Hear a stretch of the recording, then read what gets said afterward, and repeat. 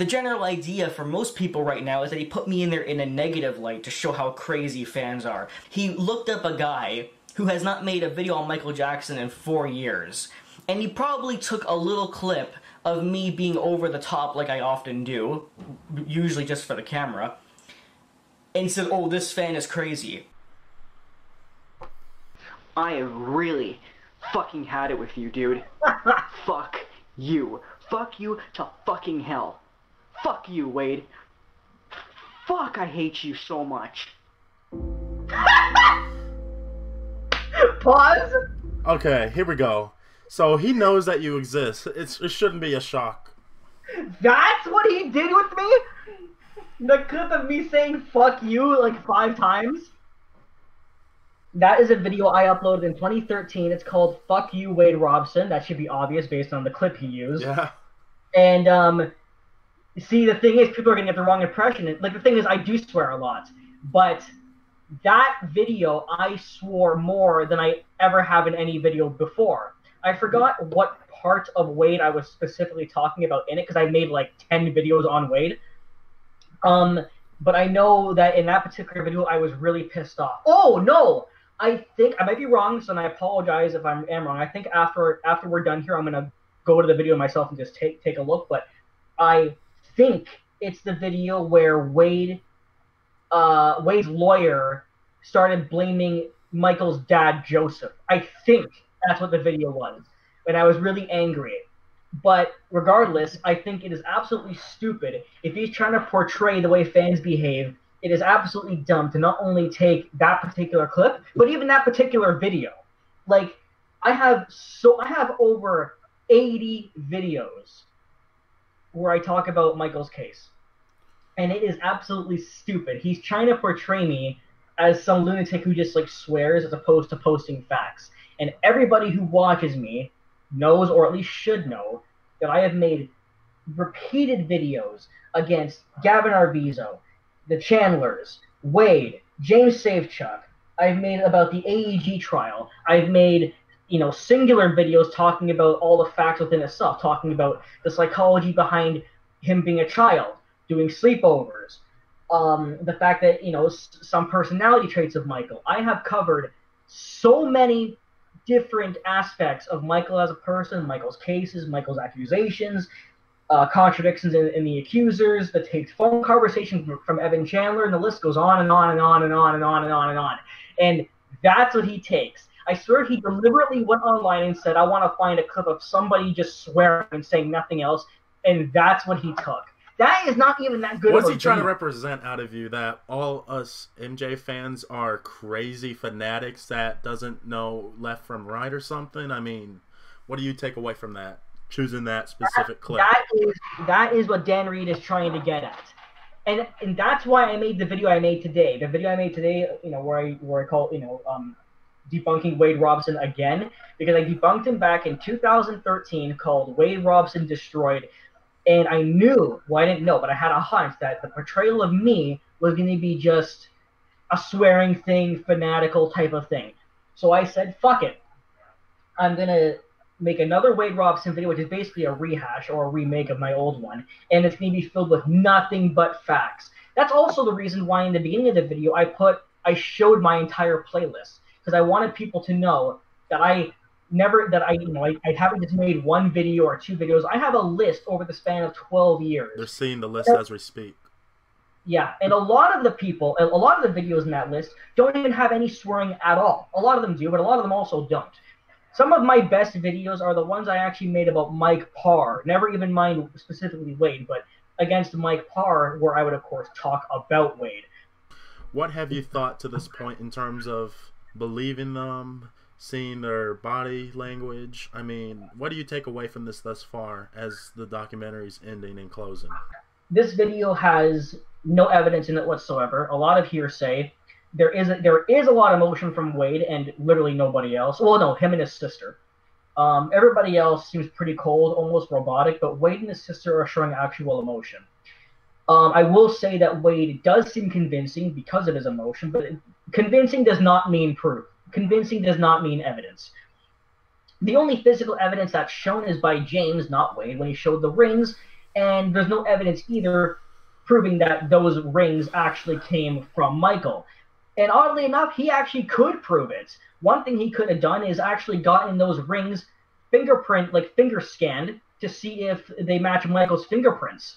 I don't even know how you could do that by this point because he's dead. But like something like that could be done or could have been done years ago to prove that they were at least given to him from Michael. They could have done this back when they had their case in a trial. Yeah, during the trial. In court. Like when James, when James took the stand as well, he could have showed the rings. There could have been something to check Michael's fingerprints. Because the thing is, the rings were given to James from Michael, supposedly. So they were in Michael's hand at some point. They could have done something like that. Even check for DNA on his hands. There could have been a whole number of things. But the point is, there's no actual evidence shown in this documentary. A lot of it is regurgitated claims we've been hearing ever since 1993. And claims that you can easily debunk, as you have in your videos, from the last 10 plus years. Yeah, there's a lot of things that can be pretty easily debunked. The only thing I can't debunk directly is the emotion that Wade is showing. But like I said, his emotion also doesn't directly prove anything. Like I said as well, his emotion could just be, a lot of people do this. What they do is they take a bad situation from their life and plant it on somebody else because of guilt. And what Wade could be doing is thinking of a number of things to give himself that kind of an emotional response, like thinking about his own dad who committed suicide. Surely that's a very big thing. And before his dad committed suicide, he didn't have a very good relationship with him. Plus all their severe family issues. He could also be angry at his own mother because she doesn't seem like the greatest. She doesn't seem like mother of the year either. So there could be a number of things that Wade is convincing himself. I don't think he's a pathological liar because that would insinuate that he's not only lying now but also lying in 2005, and that would just fuck up the whole thing. But I'm not sure if you can even become pathological, but maybe you can. That I never researched, but the thing is, there's just no evidence in here shown. And also, Dan Reed, I want to also point out what Dan Reed had said in one of his interviews, saying that, oh, Michael's not here to defend himself, but I gave Michael a presence in the documentary to kind of give his side by showing Michael speaking as well as Michael's lawyer speaking. However, if you take all that footage and combine it together, it's only about a minute and a half, therefore making Wade's claims about 3 hours and 59 minutes. And that, to me, is not 50-50. So before we continue, I just wanted to mention, so you know how you've been hearing the reports of they're not cashing into HBO and they're not making any money out of this documentary? Well, I just wanted you to read a report. So HBO's Michael Jackson Accuser is cashing in on this Leaving Neverland documentary by opening up a donation page for people to donate toward. For him or for victims in general? For him. Of course. And the thing is, too, they claim in the article that they'll probably send this donation to charities and whatnot, but I'll let you read it once we finish this documentary up. But so, just one more thing as well. I didn't know what you had just told me, but I had thoughts about that regardless. It's actually quite impressive because another thing is Dan Reed had also said, oh, they didn't get any money from this. That's kind of his way of like tearing down the fan excuse that they're all being paid. But the thing is, though, he should have been more. He should have been a bit more specific on that. They're not being paid by Dan, but I'm sure Oprah paid them. I'm sure HBO paid them. I'm sure anywhere else that they're doing interviews has paid them. Just because Dan didn't pay them doesn't mean they're not getting paid. With our child, in regard to the threats that Wade receives. I love that. They're trying to show that Michael Jackson fanatics or diehard fans or whatever are hateful and send death threats. So what do? They use the only fan out there, not only fan, but like one of the few fans, the one of the most prominent. Example, and I've never sent a death threat. I'm the example they use, and I've never sent a death threat to him. And you're the most prominent, I can't even. If your point is about fanatical fans sending you death threats, then maybe you should have shown a fan who actually made a death threat. Whether if it's through keystrokes or video, I didn't know swearing, conjugates to death threats, and all they've done is swear throughout this documentary also. A judge has dismissed a choreographer's claim that Michael Jackson molested him as a child. Los Angeles Superior Court Judge Mitchell Beckloff dismissed Wade Robson's claim on Tuesday after determining he waited too long to file it in court. This is where they officially threw out his case. That's me. They're These putting people in my don't like even creepy know laugh. Michael. What the fuck? They know Michael Jackson, What? the amazing musician and the amazing superstar. All they did I'm was not try to taking anything portray me away as from crazy. Michael's talent as a superstar. Wow. But as a Unbelievable. man, All I did, can you pause for a second? as a Actually? human being, Unbelievable, Matt. All I did in that video was I did a creepy laugh for fun to make my audience laugh. That's the only reason I did that laugh. I want people to know that laugh was not real. I did that for fun for the camera. Like, that was not a real laugh. Don't they know satire from, you know, it's questions I shouldn't even be asking because they damn well know what they, you know, are. They don't actively know. doing. They clearly don't know what satire is. That laugh I did was fake! Continue. Now they're gonna say that you're fake and that you defending Michael's fake. They're gonna take that soundbite. So be careful. See, that's my real laugh. It would have no bearing anyway. The big thing for me is that it's not that I don't believe Wade in the documentary.